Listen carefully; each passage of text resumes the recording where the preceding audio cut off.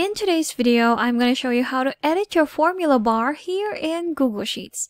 Now, when we say formula bar, this is what we're talking about. This is where your formulas will appear, even though it appears to be a text right here. For example, this one, we have our query formula that is giving us these results right now. So if I click on it, here we have our formula right here. Now, if I click on this formula, it will also appear on our spreadsheet. Now, right now, I see that there's more to our formula, but what I can see in this formula bar is just up to the not null.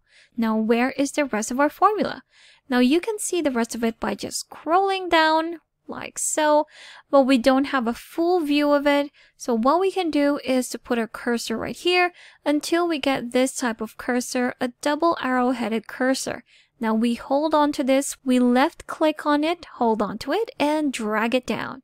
Now we have a full view of our formula, and we can actually go all the way down here.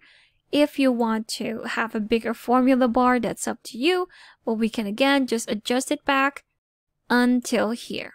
So now we have a full view of our bar.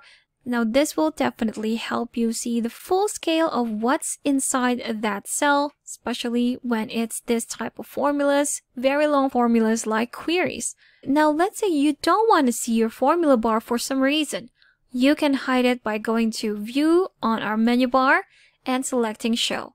On the right side, you have your formula bar, your grid lines, your formulas, and your protected ranges.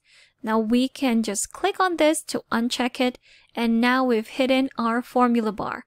And we can just show it again by going back to View, click on Show, and check on the formula bar.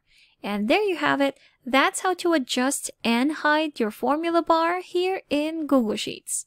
Thanks for watching. If you found this video helpful, do leave a like and subscribe for more helpful videos. See you on the next one.